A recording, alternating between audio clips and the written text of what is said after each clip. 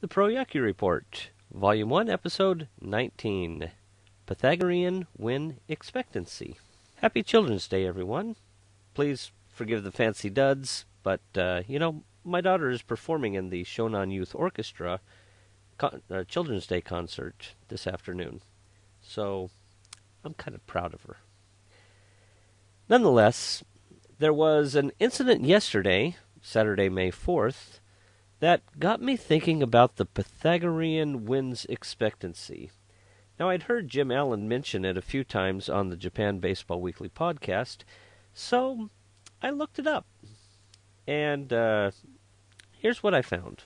So I'm reading the newspaper. Tanishige, only 3 more hits to 2,000. We lost 4-0. Luna's big 3-run home run. He's hitting .405 on the season. Morgan didn't quite play very well in left field. Nakahata Kantoku took responsibility for it, thinking he could play left. And where are the standings? Here we are. Yokohama, half a game ahead of Chunichi. And Chunichi, wow, they've scored 120 runs and only given up 111? Why are they in last place? As any decent researcher in this day and age would do, the first place I looked was Wikipedia. Wikipedia defines the original Bill James version of the Pythagorean win expectation as being wins equal to the runs scored squared divided by runs scored squared plus runs allowed squared. Very simple formula. And of course, this is just the factor for the wins. You multiply that by the number of games to get the projected number of wins expected. So that's what I did with Chunichi's numbers. They had played 31 games through May 31st, scoring 120 runs while allowing only 111. Yet they were in last place. How can they score so many more runs and still be in last place? Well, I figured that the win expectancy must be high. However, when I plugged in the numbers, I found that they were expected to have won 4 wins more than they actually have this season. And that's probably why they find themselves in last place. And so, while I was doing this study on Saturday, Chunichi got blown out by the Bay Stars. And Bay Stars beat them, 11-1, I think. So the numbers have slightly increased since then. And we can put them side by side here. So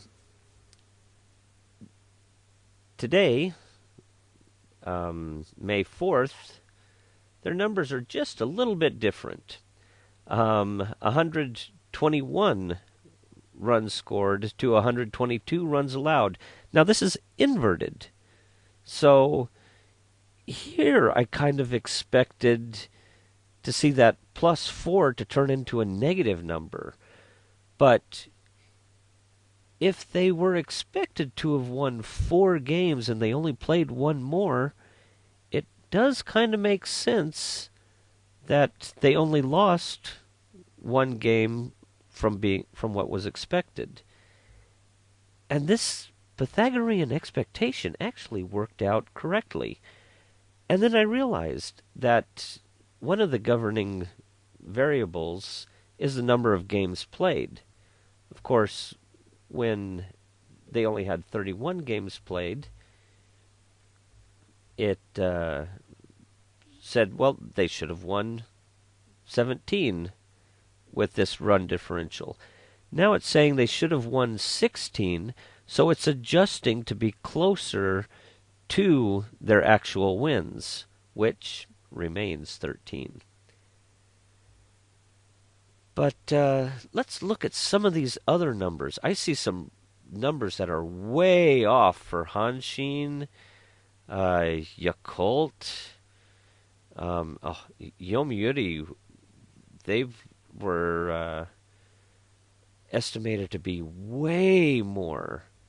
Seibu, SoftBank.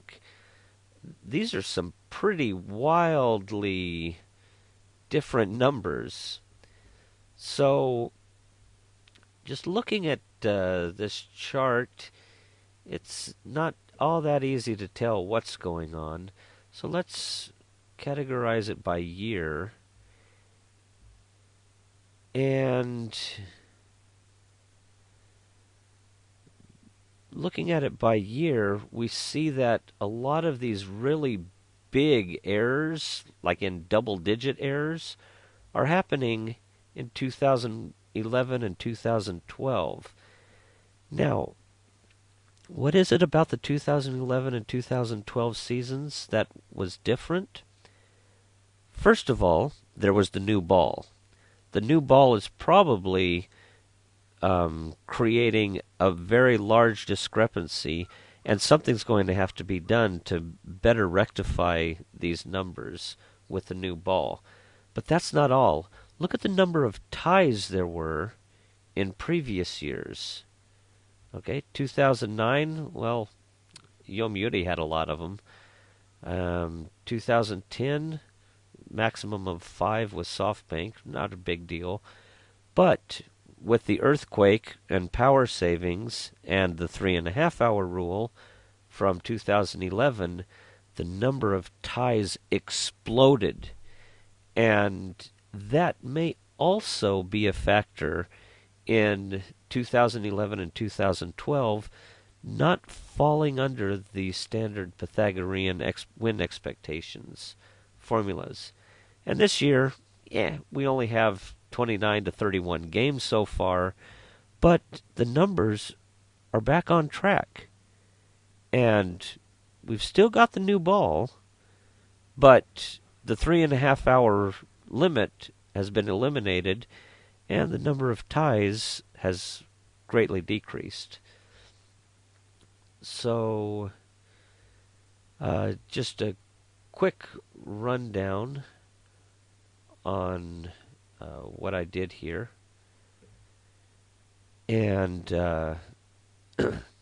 okay, the green column is the standard Pythagorean expectations. The blue column, EW2 for expected wins, second edition, I guess, is using the formula that is used by baseballreference.com. And it is, instead of squaring the runs scored and runs allowed, it's raising it to a power of 1.83 and multiplying by the number of games played to get the second column. And really, the squaring it or raising it to the power of 1.83, I'm really not seeing much of a difference. Hiroshima in 2010 was different, but not really much difference. Nippon Ham was slightly more accurate. Orix in 2009 actually got worse. But, yeah, it's not a bad formula. And then the Pythagorean Port formula by Clay Davenport, where the exponent is a variable based on each team's runs allowed and runs scored. I plugged this one in, and it actually got much, much worse.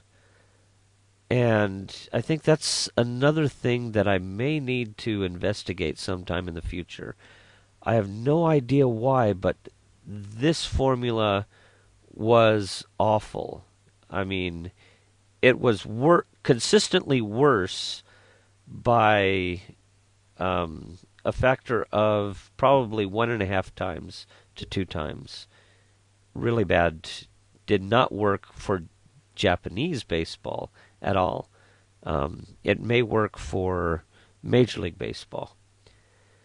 And the third column, the purple one, I adjusted each team's exponent according to the Pythagorean formula developed by David Smith. And this one is pretty consistently the same or better.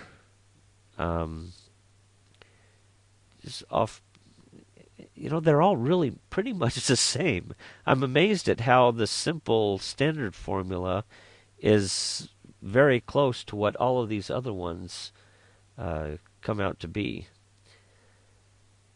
But yeah, that was interesting.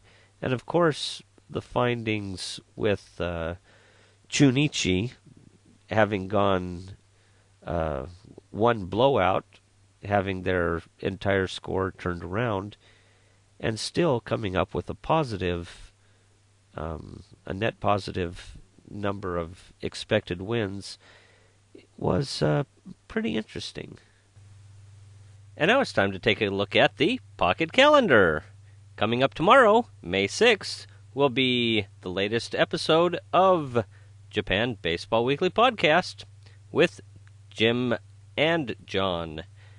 This week, Jim will be having a discussion with Wladimir Coco Balentien of the Tokyo Yakult Swallows. The two will most likely discuss the interview. Then it's on to the big news of Mister and Godzilla at Tokyo Dome being awarded. They're planning on discussing the 2000 Hitman and a little bit of defense. As always, if you have any other suggestions or knowledge of other Pro Yakyu related events, please let us know on the Pro Yakyu community on Google+. And that wraps it up for this week's Pro Yakyu Report. Until next week, have a good one. Take care.